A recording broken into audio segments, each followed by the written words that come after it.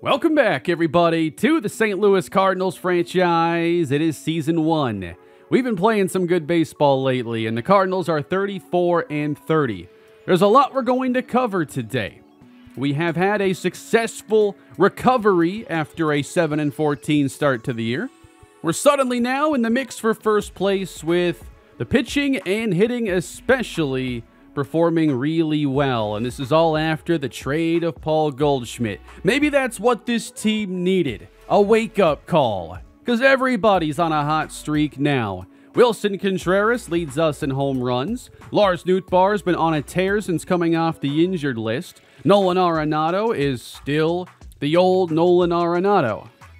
And while not great, we're getting enough out of our pitching staff right now. I've adjusted our left-handed lineup too after seeing guys like Brandon Crawford and Lars Nootbaar have no issues hitting left on left. And to me, Nootbaar is the guy who should be leading off every day with that .377 on-base percentage. We are also going to get to the MLB draft today. I spent the first handful of sessions making sure we had plenty of options for number 7. But then we don't pick again until the 3rd round. Now I'm trying to fill in those gaps, and I'm doing some discovery, finding players like Thomas Morse, a really intriguing switch-hitting first baseman that might not be on anybody's radar. And sometimes you don't find players that have the highest ceilings when you discover, but for me, it's certainly been worth it. We have a couple defensive specialist infielders who are now on the board. The goal is just to give us enough options so that we're not just guessing in the 3rd, 4th, 5th rounds. I want to build up this team's farm system. They need it. But I do feel like we have plenty of choices now at 7. I wanted to then find more pitchers that we could draft or look at drafting in rounds 3 and later. Guys like Marvin James made sense to me. Bobby Rico, we talked about him last episode. We're finishing off the scouting on him, along with first baseman Thomas Morse. The team has stayed hot through the month of June, winning this game against the Pirates 9-5. Nolan Gorman goes yard, and we had 5 other extra base hits, as Sonny Gray has settled in, having a great first year with the Cardinals. I knew we'd eventually run into a bit of a cold streak again, losing 3 straight. We return to week 11 of scouting. Bobby Rico is a powerful first baseman. He can play third as well. The power is his main skill, and it's really good, but nothing else looks all that promising. Thomas Morse, meanwhile, also a switch-hitting first baseman, seems to have a more well-rounded bat and maybe a bit more defensive ability, and can play the outfield. Marvin James has his potential here around 64 to 79. That makes him a more risky prospect, but he comes in on the board, draftable. We then decide to work on scouting Benny Matsumoto, and after that 3-game losing streak, we immediately go on a 5-game tear and jump into first place ahead of the Milwaukee Brewers.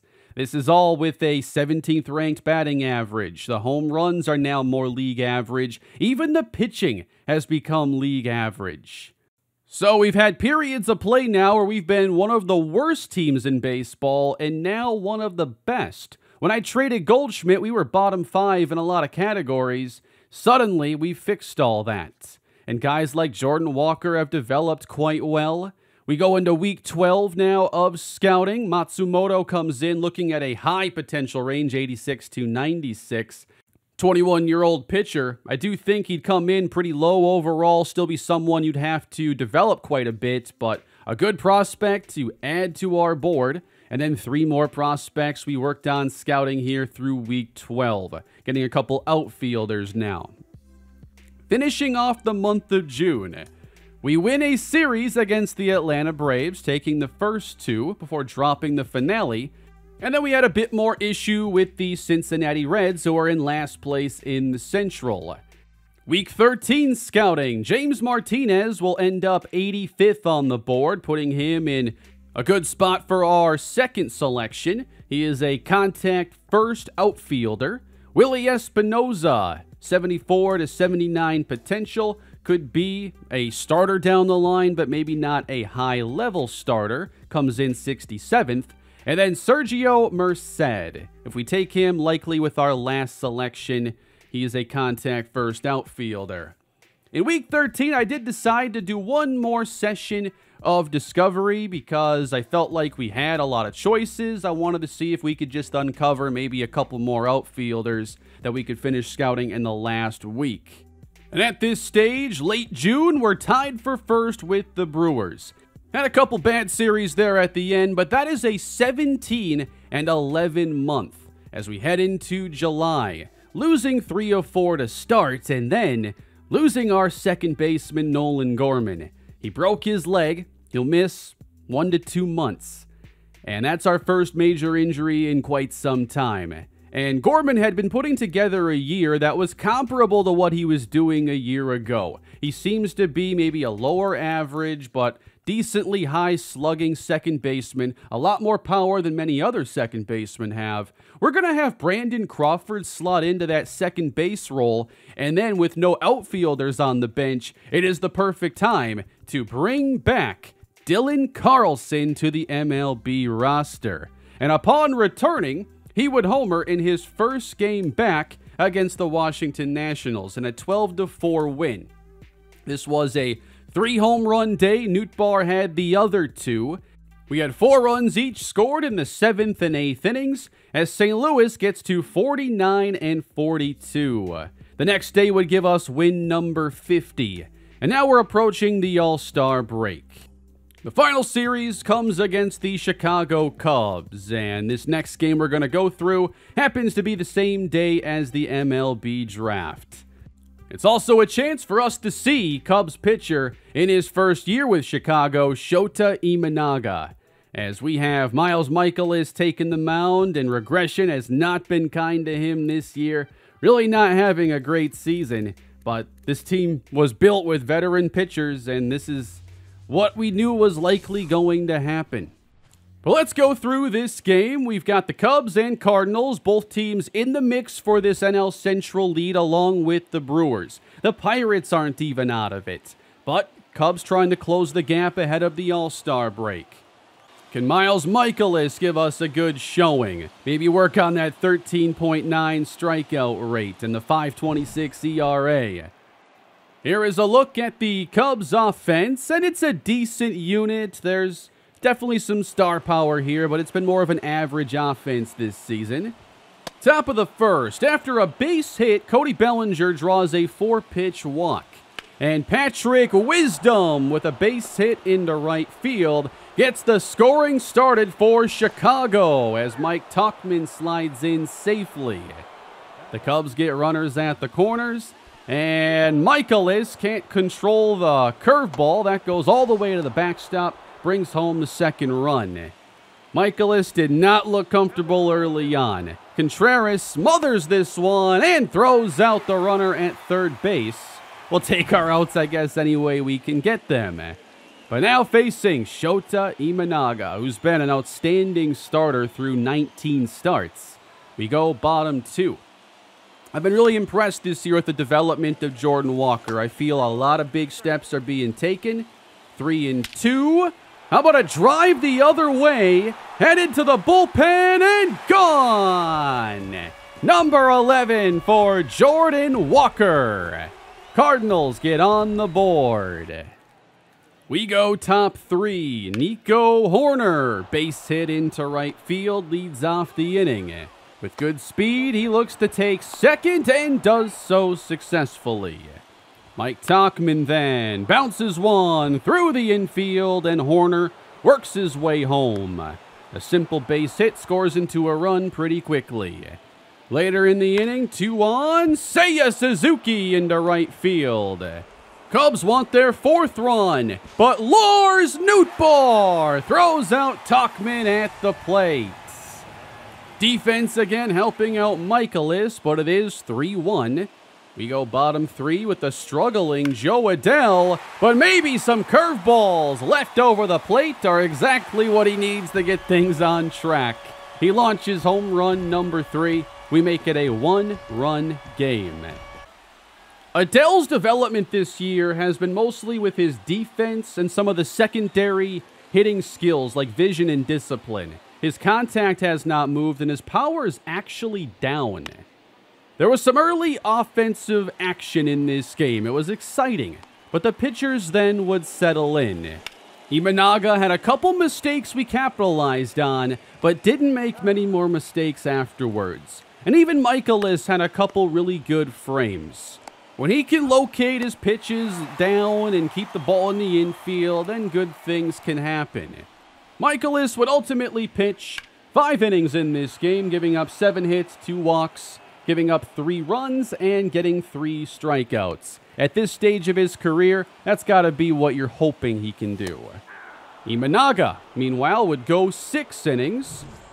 He'd only collect 3 strikeouts, but only allowed 4 base runners and the 2 runs. Then it was time to see what these bullpens would do. Zach Thompson comes out for the Cardinals and served up to Dansby Swanson. He hammers a changeup out to center as the Cubs take a 4-2 advantage. Maybe that's just my mistake. I'm not sure our bullpen arms are good enough to go longer than 3 outs in most cases.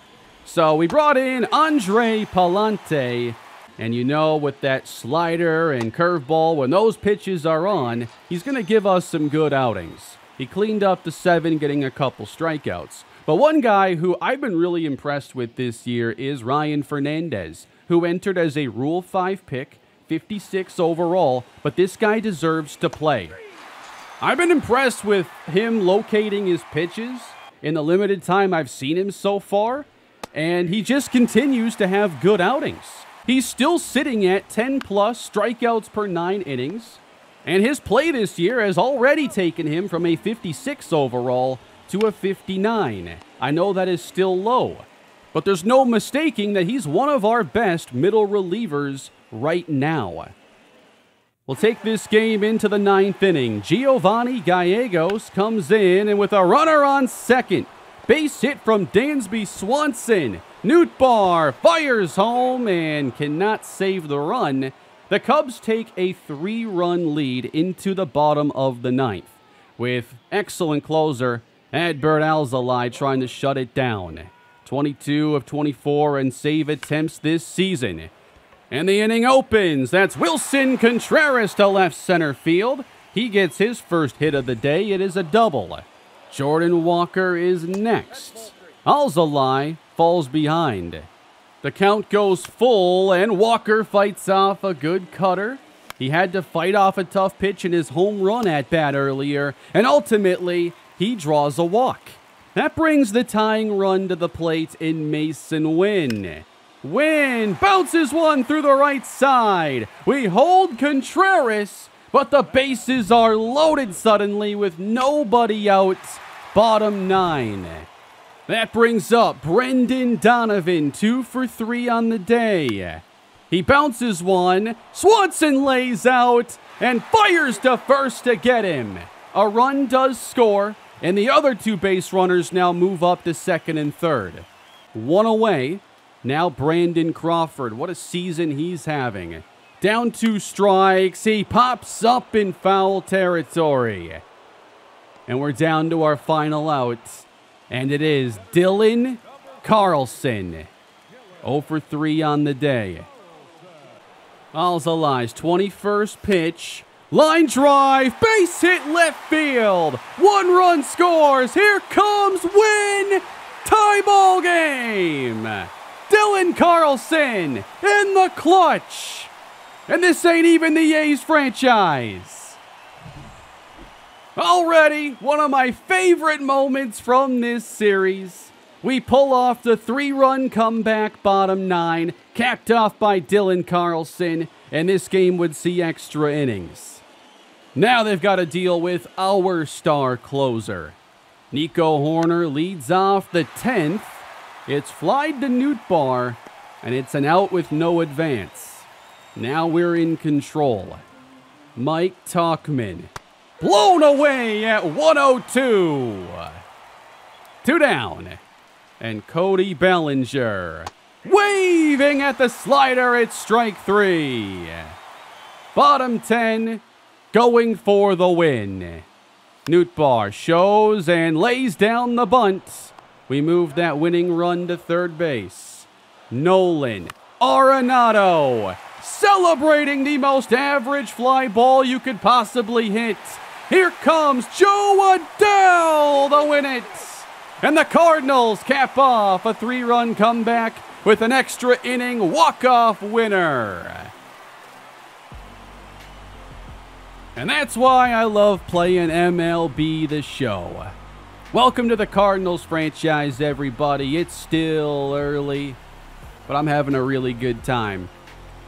Thank you for the support in the first 5 episodes. And if you would please leave a like on the video, I'd very much appreciate it. I'm excited about the content I'm working on right now, and I really want to have a great franchise here with St. Louis. And we got some important stuff to talk about today. We're about to hit the All-Star break, and we're 52-44. There's still one more game, but we do have the MLB draft to go through today. Before we do, I just want to update you on where some of our players are. Jordan Walker had a couple standout moments for me in that last game. He had the big home run early going opposite field and then helped draw that walk in the 9th inning. We're seeing really good development this year. He has significantly boosted his power against lefties. We're seeing the vision get better, the batting clutch, and even a little defense. Defense still has the furthest way to go, but I'm willing to stay patient if he's hitting the way he is. His numbers are definitely down from last year, but with a player so young, I think you really want to see where the numbers are at the end, if he can go through a hot streak or two. But even right now, for a guy at 21 years old, I'm happy with his performance and the fact that he's developing. Mason Wynn at shortstop is a rookie at 22 years old, and he's not showing much power. That's actually declining. And if that got more out of hand, I would consider optioning him to AAA. He does not have any options used. But right now, I think that it's good for him to just get this overall development. And I'm not sure he's ever going to have elite offense just because his ratings are so spread out. And there's nothing that's going to stand out right now. Like, he's not going to be a high average, high on base, high power guy. So it's harder to say where his offense will end up. But right now, he's slashing 237, 284, 351, and it's only his rookie year. I'm not sure how much longer Brandon Crawford can keep this up. He is down to a 63 overall, but his numbers hide that really well. He's been one of our most valuable hitters so far. And while the team is in a good spot right now, what I wonder with guys like Crawford, Lance Lynn, and a lot of the veteran talent, I worry about the length of the season because regression is going to continue. And I don't expect our hot play to stick around forever. Over May and June, we went 35-20. Our months so far have been either way under 500 or way above. And I wonder if we start to play more average, say coming out of the All-Star break, if we're going to struggle to keep this up throughout the rest of the year, given how tight the NL Central currently is. I want to start talking about prospects as well as we get into the second half of year one. Here are our top prospects right now. You've got 3 starting pitchers, 2 outfielders in Victor Scott and Joshua Baez. What I see here with our top 20 is there isn't a lot of infield talent, and especially guys who project as starters and high-quality starters. Thomas Segis, if I'm saying that correctly, to me looks more like a platooning bench player. But maybe he could go further. He's only 21. I just see that C potential and know it's going to limit him somewhat. Josh Baez, he's a C potential outfielder, and his career could literally go anywhere from here.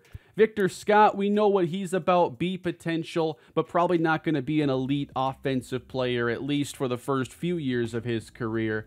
We really want to find some position players that can be building blocks for this team's future, because right now the organization just doesn't have that in the minor leagues.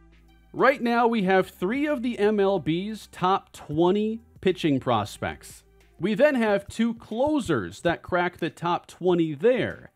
For infielders in the top 20, we have an A-ball catcher in Leonardo Bernal, and the aforementioned Thomas Segis, that's the 12 second baseman. And for outfielders, it's the 2 guys I already talked about briefly. So let's get into our first MLB draft. Again, we're missing a second round pick this year, so we need to make number 7 count, and then hopefully find a way to get some good value with our later picks. I think the biggest issue for me with our 7th pick is how to separate all the pitchers that I have clustered here. So highest on our board right now is Billy Murray, and if the MLB only has him as the 21st, he might be there when we pick. He's 18 years old. The potential range is 81 to 96, but it looks like early on he's going to struggle with control. He's going to struggle with the home runs, and his main calling card is limiting walks. I think I'd like a little bit more for high-end ability there, but that's not going to come until he develops. Steve Castilla is then ranked 4th on our board. The MLB is even lower on him. Strikeouts are something he doesn't seem to have as a strength right now. Maybe down the road it could be. He projects to be really solid and well-rounded. Where I struggle is then factoring in Daniel Gomez Phelps, who already has the 4 years college experience, and therefore we have tighter ranges here in scouting if you want to buy into all these numbers. 90 to 95 potential is perfect. And maybe he's even closer to the bigs than a lot of the other prospects. Not that I think that's too important, but it has to have some level of importance. That's a couple years, maybe less, of waiting for a guy to contribute. Then there's Wes Stratton, who I would have just a little bit below where I have Gomez Phelps. And then the only non-pitcher I had in this range was Jason Waller. And I like Waller a lot. Very similar to Aaron Don from the A's franchise. But I feel like the pitchers are a better fit and offer the most upside here at 7. A few of these guys will likely be drafted, making our decision a little bit easier in some ways. We might see Enfield and Mercer off the board, but I think that between Murray, Castilla, and Gomez Phelps, if that's what it comes down to, it's going to be tough. I'm trying to factor in, okay, this guy might have high potential. Does he have a skill set that allows him to smoothly get there? And I just worry with some of the weaknesses on Billy Murray that he might have a longer road because he could get roughed up with his play style early in his career. So let's get the 2024 MLB draft underway. Cleveland has the first pick, and they're expected to take Cosmo Fernandez. So I didn't do any scouting on him. Sometimes I just don't bother with players that shouldn't be there for us. Wow, it's Arden Mercer, number 1. In the last game, I'm not sure if there were any clips that showed it, but on the bottom ticker, they were saying that Fernandez was expected to go number 1. And he was the number 1 prospect on the board. So already a bit of a curveball being thrown here by the Guardians. Now at number 2, we've got the Reds going with Cosmo Fernandez instead. So just a 1-pick difference. And then at 3, I like this new reveal screen too. It is Dudley Enfield. 3 pitchers to start the draft this year. Now we just wait for our turn. We got 3 more players that'll come off the board. We'll see if any are high on ours. Here are the A's taking Wes Stratton. Would probably be like my 4th pitcher out of our board currently. The White Sox have a lot of work to do. I recommend them for those of you that want to do a franchise, and they go with DGP. And I think that if he had been there at 7, he might have been my pick. Roger Correa then goes to the Royals, and we are on the clock. And we've got Billy Murray and Steve Castilla still right there. Murray, I do worry about some of these skills and if they'll get to a good point. I do think there's a fair amount of risk with him. Castilla, meanwhile, he might be more well-rounded, but with a notable weakness early on with the strikeouts. But it's projected to be fine down the road. Murray is expected to always struggle with control and break, making him maybe more of a fastball changeup guy. Does have a 5-pitch mix right off the bat. Castilla, meanwhile, has a mid-90s fastball, splitter, changeup, slider. He is higher on the board, but I think at this point, Castilla, who might have a slightly lower ceiling, slightly lower starting point, I just think I'm more comfortable with his skill set and for him to develop ultimately into that high ceiling pitcher. I wouldn't be surprised if Murray has higher potential, but I just, based on the info we have, like the chances of Castilla to get there better and possibly with less risk along the way. And our first pick of the series will be the righty, Steve Castilla. He was 41st on the MLB board, but our scouting really liked him. And we'll find out if that was a wise pick for us. And of course, then we want to see where Murray ends up. And it won't be with the Angels. They end up taking Darryl Good instead. But now we're not on the clock for a while. No second round pick after, I believe, the Sonny Gray signings, so it's not until like 87 overall. Jason Waller ends up going at 11 to the Detroit Tigers, and I expect him to be someone that we end up hearing a lot from later in the series. The Cubs take Martin Corona. He was not on my radar because he was in that range where probably wouldn't make sense at 7, and we were never going to get him in the second round. Billy Murray goes to the Miami Marlins, and they have a history of developing starting pitching, so here's their next project. The Brewers then go with Jason Bridges, who we did not scout. Looks like a weird player, like no power, but just hits lefties well. Doesn't hit righties very well. Might be a good defender. Ultimately was very low on the MLB board, so that's a bit of a head scratcher. I'm waiting for us to approach our pick, and I'm trying to figure out my plan for our next selection. But Bobby Rico, I would not expect to be our next pick. He is like an all-or-nothing prospect, and all of his chips are in that power basket right now. I can't see me taking this one-dimensional of a player with our second pick of this series. To a degree, I try to follow the board, but I know that a lot of these rankings are pretty simple, and if it's just mainly looking at projected overall or something, then I know that the overall formula, especially in MLB, isn't really the best one, and it struggles with guys who have these like really high ratings and really low ratings combined. Like, guys like Luis Arraez can be 72 overall in MLB because he's just really elite at contact. Everything else is terrible. I don't think that following those numbers all the time leads you the right way. So I've always been someone that looks into the ratings, and now I'm more so factoring in, okay, if I'm taking an 18-year-old, they have to get eventually to being a high-level player. That road sometimes is tricky. If there are certain weaknesses that I think could take extra time to overcome, or it adds an element of risk I'd like to avoid, because there's always me comparing two players to each other, and the risks can be different. That's how we ended up with Castilla as our first pick, not because Billy Murray was a bad prospect.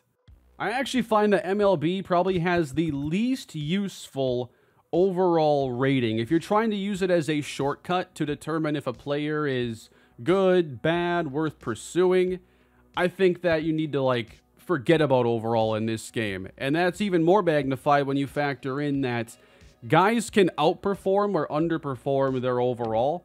So when I'm, like, signing free agents and whatnot, I'm looking at what they've done recently. Because if there's an 83 overall, but he's on the decline and hitting, like, 222, and his numbers show, like, a 3-year trend of decline, then I know overall there is a meaningless number. So the board is definitely shrinking, and now we're approaching 83. I thought my pick was 78. Last time I did a draft, of course, was with the Oakland A's, but no, they're going to take Brooks Moore, and we're waiting here at 83. Bobby Rico is available, as is Nathan Martins, who is 57 on our board. Alex Feliz, who looks to have really a high-level velocity, 81 to 91 potential on him. Willie Espinoza, a little bit lower on the ceiling with him. James Martinez. This is actually a consideration, I think, with this pick. I even think Norris Sullivan's interesting with how well-rounded, if all goes well, he could end up being. So here we are, 83 overall. Brian Bell just went. He was on my board. Yeah, we definitely lost a lot of our potential choices here. Rico remains the highest on our board that is currently available. Wait a minute, I have 20 seconds to make a pick? Well, in that case, I did feel pretty good about Sullivan. Thomas Morse, not bad there. I didn't expect to be rushed like this. I thought I had a couple minutes. I'm going to take Norris Sullivan here at 83. So a switch-hitting outfielder. I thought he had a well-rounded skill set, and I love well-rounded outfielders that can do a little bit of everything. Like, give me a guy who can hit 270, 20 homers, play solid defense. That's my kind of player right there. That definitely was more rushed than I expected to be, but that's about where he made sense. And as the board shrinks, I'm more and more interested in then taking Rico, when I would consider him to then be, compared to alternatives, one of the best choices remaining. Certainly would have a high ceiling as a power hitter. The modern game loves those power hitters, regardless if they can do anything else. Willie Espinoza just went, and I wonder if we could see much more of our starting pitcher options gone by then.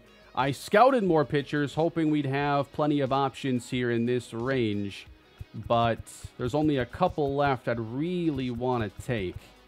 I have no idea what to expect from Benny Matsumoto, but he's 21 years old and has that 86 to 96 potential. His present ratings and everything do not look promising, but if he has a high potential range now, getting into the 3rd, 4th, 5th round range, I'm okay chasing potential. I was way pickier early on. Bobby Rico just went at 95 to the Mariners. I wasn't sure really with these Discovery guys because I didn't do a lot of this in the A's franchise. With him being 52nd on our board, not ranked MLB, I didn't know where he'd land. But now he lands with the Seattle Mariners. So I thought for a second oh, we're going to see him because I'm still my brain thinks I'm with the Oakland Athletics still. It's been a while. A lot of stuff to unlearn there. I wanted to compare him to Thomas Morse because Morse is a lot more well-rounded and more of a lefty masher with flexibility to play the outfield, but I don't think he'd play it particularly well. James Martinez just went to the Twins. It was kind of a toss-up with him and Sullivan there at 83. I end up going with Sullivan. Martinez showed the 68 to 83 potential range. Sullivan 69 to 81. But, of course, that well-rounded skill set was a bit of a tiebreaker, while Martinez projects as basically the same hitting profile as we have with Victor Scott. And one thing, too, that knocked down Martinez for me, he's a high-contact guy, but he's not a high-speed guy. I like those things to go together, especially for an outfielder. And speed is actually what looks to be one of the best things for Norris Sullivan. All right, we know our pick is coming up here in a couple seconds, so we still have a couple starting pitchers out there. Thomas Morse at 99, this wouldn't be a bad time. And then still wondering about Benny Matsumoto and if this is worth our while. It might be a long road for him. He projects to have 49 to 59 potential, or overall right away. But if I can only take one more pitcher, I mean, he's the only guy there that is left. But I really want Thomas Morse, and I have a feeling I can't have both of these players. I'm going to go with Matsumoto here, just off of the ceiling.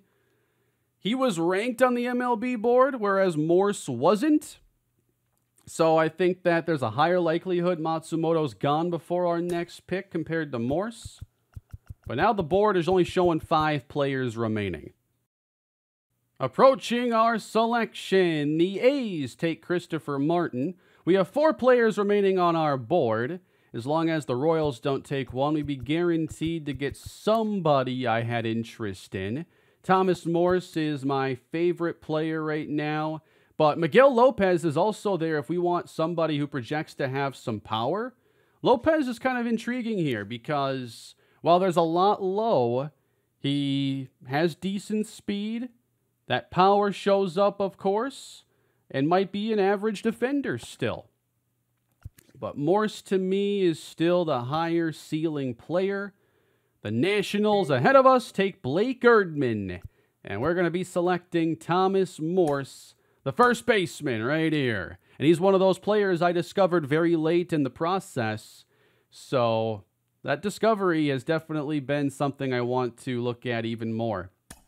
I really enjoyed scouting this year. It was probably my favorite year of scouting. Felt more comfortable with just all the options you have. And then the prospects themselves were more fun to uncover. Because one of the issues in the previous games with the archetypes and how commonly you'd see the same skill sets, well, I wanted to find like power hitting outfielders and I couldn't. So it would lead me to continuously scout new players because I wasn't finding what I was looking for. I'd spend all this time looking for something that wouldn't appear, whereas now I don't have to work as hard. Oh, Miguel Lopez just went at 153 to the Yankees. He's a lefty with some power, so down the road, I'm sure we'll see him be hitting 30 home runs in Yankee Stadium. Sergio Merced just went, but I'm not sure he would have been our pick with our last selection anyway. There are some other outfielders here I'm interested in. I did scout Richard Hughes, and he looks a little more well-rounded than many. And although I didn't finish the scouting, I still have interest in Michael Atkinson and then Morris Rose. Both have exceptional speed. And I don't know, when I don't finish the scouting profile, it's like, well, there's still an element of unknown. Oh, Atkinson just went. It's like I know Hughes has 72 to 77 potential. Morris Rose unscouted fully. His potential could be a little bit better. That was more so the case with Atkinson, but the Braves are going to turn him into a future All-Star. So, I guess that's out of the question. Richard Hughes just went to the Rockies, meaning I have 1 player on my board. But I can add someone to the board here. Diego Casto. I know I had discovered him fairly late. Oh, Morris Rose just went. So good thing I had Casto as an option there. He looks to have, pretty good defense. I just didn't scout him fully at all. So Diego Casto is our last selection today. And the draft has come to an end. I'm pretty happy with how that played out. I felt prepared for number 7. And then outside of the clock running out faster than I expected, I felt prepared for the rest of the draft as well. I'm assuming it's the same feature as in last year's games, so we'll not know the ratings until like August 1st or 2nd when the signing deadline passes. We do end up winning our last game ahead of the deadline, meaning we go in 53-44. We win this series against the Cubs, a 7-3 finale. Sonny Gray goes 8, getting his 11th win of the year.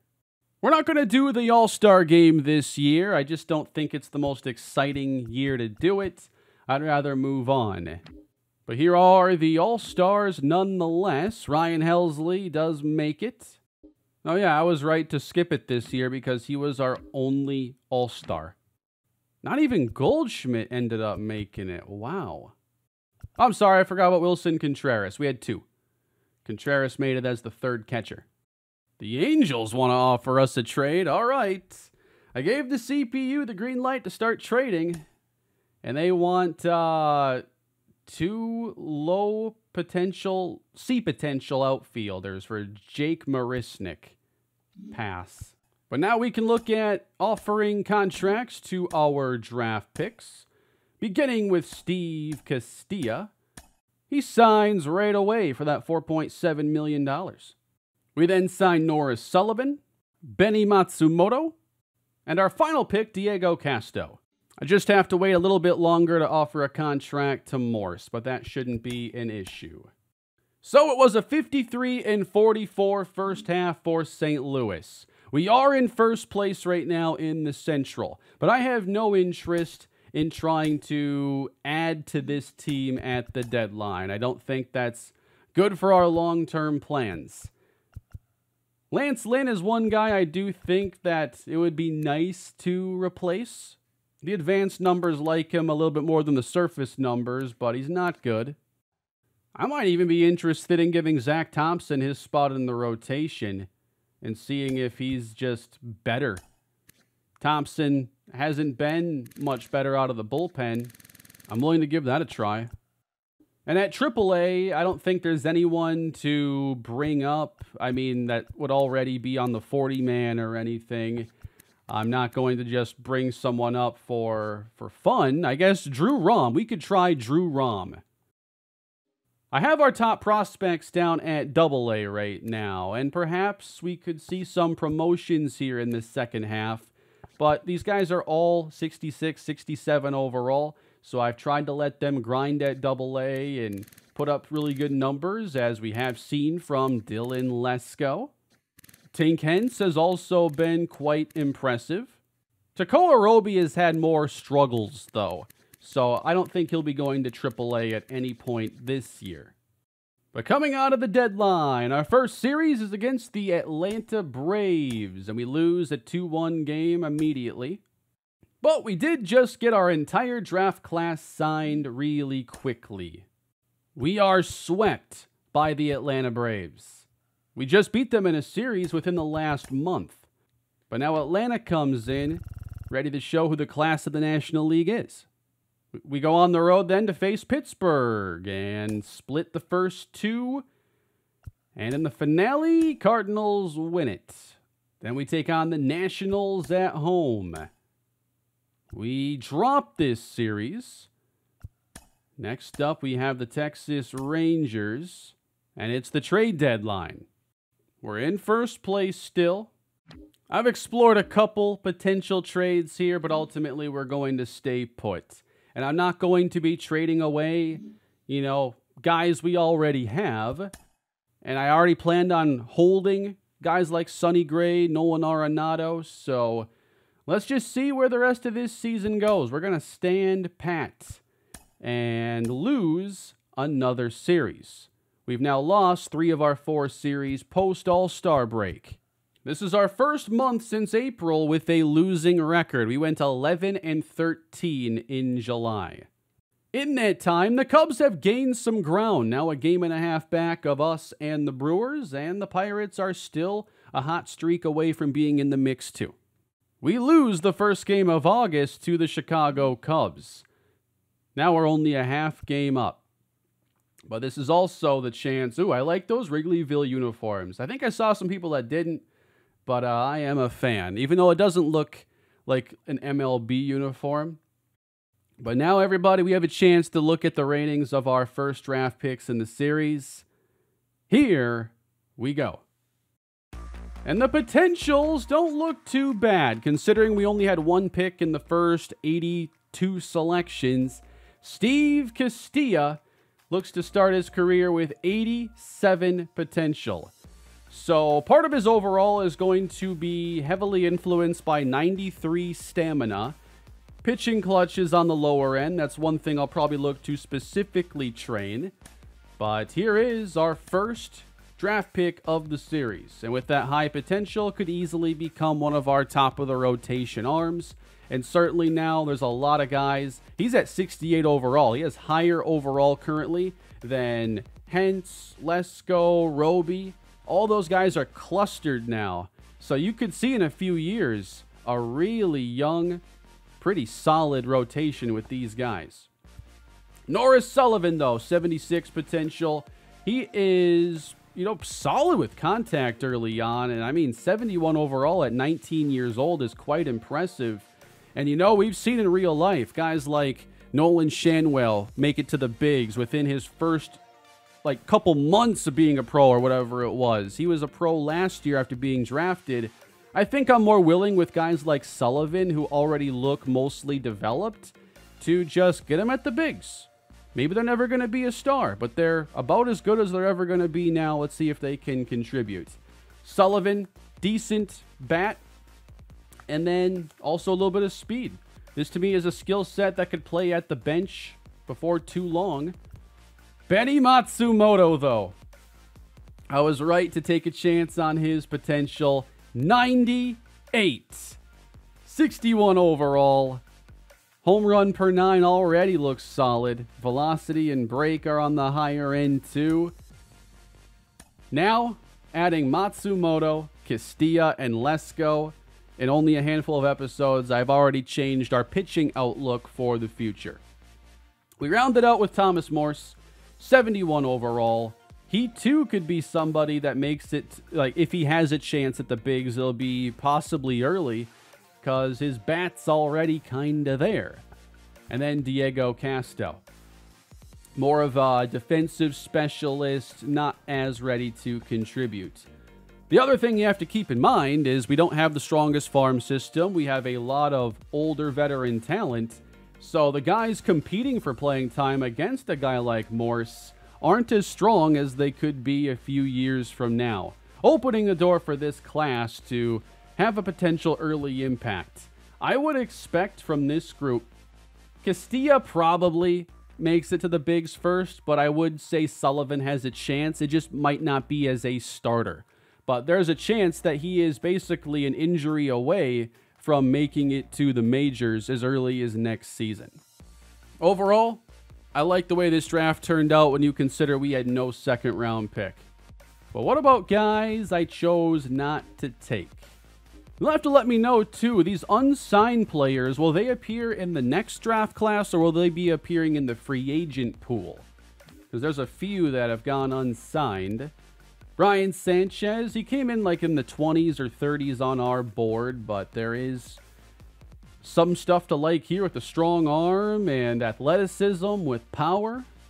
Miguel Lopez, I had interest in taking him late. Definitely can mash righties a good bit. Has some pop. Daniel Gomez Phelps. I think he would have been my pick at 7 if I had my pick of everybody. Because he was already 22. Had the high potential. To me, you're getting a high potential player while skipping some steps along the way and reducing your risk. So he's got a higher ceiling potentially than Steve Castilla, but was off the board before I had a chance to take him. No way they missed signing the #1 pick in the draft. What? Arden Mercer did not sign with Cleveland. What happens? That's crazy. Jason Waller, 86 to the Tigers. He should be really good, and it shouldn't take very long. James Martinez. I kind of had to make my decision really quickly with our second pick who I would take. And we ended up with similar potentials. Martinez, though, not much power, not a ton of speed. So he could be a high contact outfielder, but I think that those weaknesses matter to me a bit in the outfield. I feel you need to check a couple of boxes there, like contact, power, speed, be at least 2 in a good spot. Good pick here, and Wes Stratton to the Oakland A's. They get an 89 overall pitcher right away in their rebuild efforts. Oh, well, Marvin James ended up a bit worse than I expected. So, 70 potential, 70 overall. Might as well call him up right away. Michael Atkinson, 77 overall. Considered him late. 49 overall is a long way to develop from. Billy Murray ended up going to the Marlins. I passed on him. I knew there was a chance he'd have better potential. And he indeed does by a couple, and he's 73 overall. He's a lot further along right now than Steve Castilla. I was a little bit scared off by the home run per 9, which 51 here right away is not that bad. pitching clutch at 37, control at 39. Those to me were a little scary. For our division rivals, the Cubs took Mitch Corona early and eventually Jack Kearns at 94 potential. By year 5, he might be a superstar. We'll see. Wow, that level of defensive ability for a 58 overall, I was not seeing that in last year's game. Then we have the Reds. They took a lot of C potential in this class, including Cosmo Fernandez? No way. Well, that's why the Guardians maybe passed. I didn't see that coming. Ouch. With the number 2 pick. And the Brewers take a 90 potential outfielder right away. They already have some studs there with Churio and Frelick, Yelich, and eventually Jason Bridges. And then some solid picks later on, including an 82 potential center fielder in Drew Thiel. Pirates, Jesse Wilson, Antonio Velez, Steve Cosmo. So some good B potential additions here for the Pirates. I wonder when they're going to be playing Paul Skeens at the majors. I don't think it'll take too long. Velez probably isn't all that far away either from being in consideration. Wow, Cosmo can play it all. Good defender, high potential. But our first pick was Steve Castilla. And okay, his pitching clutch is around what Murray's was. His home run per 9 is better. His control is better. But now we'll see who turns into the better pro. And maybe better than both will be Benny Matsumoto. We'll just have to see where the franchise goes. But 6 episodes in, I love the progress we're making. And before I end today's video, I wanted to talk a little bit about, I juggle multiple series at a time, and these series end up lasting a while in real time. Like I did the A's franchise for 12 months, because that's just how long the project took. I've been thinking a lot lately about improvements I could make to upload schedule and just the frequency of videos and how I can make this all work. What to me makes sense when a series is fresh like this is that it becomes kind of the focus of what I'm doing, and I want a lot of my uploads to be this series. I don't think it really should be the same amount as, say, the Raiders franchise. I think that with series like the Raiders or even the Saints on my main channel, it's time to start thinking about how I can do episodes differently and still deliver that franchise and that story. But maybe I drop the episode frequency, but do more in those videos. Or the videos are just different, because maybe then I'm going to say, all right, we're doing one Raiders video this week. How could I make the best, most fulfilling episode for that week?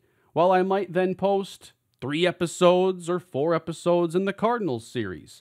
And eventually when the NFL season comes around, I assume I'll still be doing the Cards. Well, then it's the Cardinals' turn to kind of have maybe less frequent videos, but maybe they're videos that cover more ground, or they're longer videos, or does that make sense?